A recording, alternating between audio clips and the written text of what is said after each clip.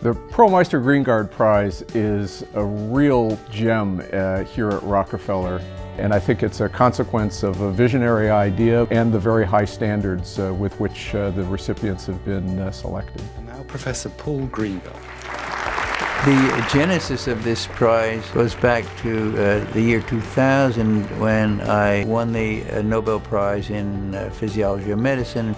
The prize is called the Meister Greengard Prize because it was named in honor of my mother, who died giving birth to me, and it seemed that it would be a nice thing, since I wanted to do something about discrimination against women, to name it in her memory. One hope from this prize is that women who are fascinated by science, who are thinking about careers in science, will see these incredible women who have been leaders in science, have been successful in science, and are recognized in science, and see these women and say, I want to be like her and I bet I can.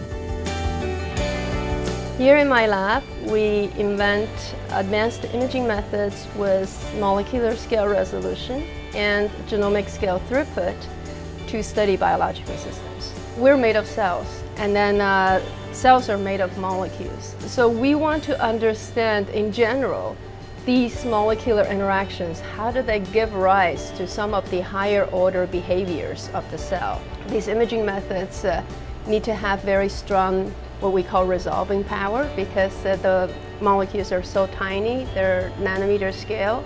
So one of the things that we did is an invention of a microscopy method called STORM, which overcome the diffraction limits so that we could get nanometer scale or molecular scale resolution to really have a very crisp picture of what these molecular players are doing in our body. One thing that I would dream about is I really love this direct visualization approach. Really seeing is believing. And this thing that Yogi Berra like to say, one can see a lot by watching.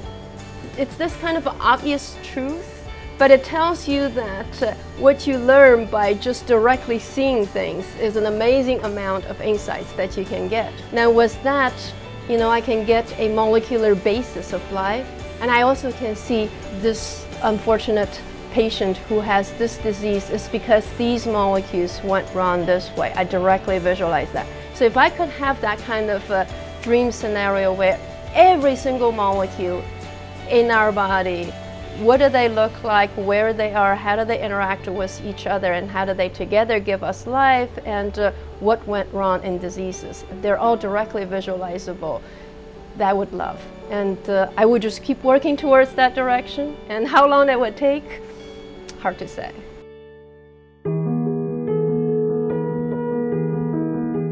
When I got that email about this sad news that Paul passed away, I thought, oh, that's so sad. I would have so loved to actually meet him and see him, not having a chance to communicate exciting scientific stories with him and to hear his sort of wisdom and feedback.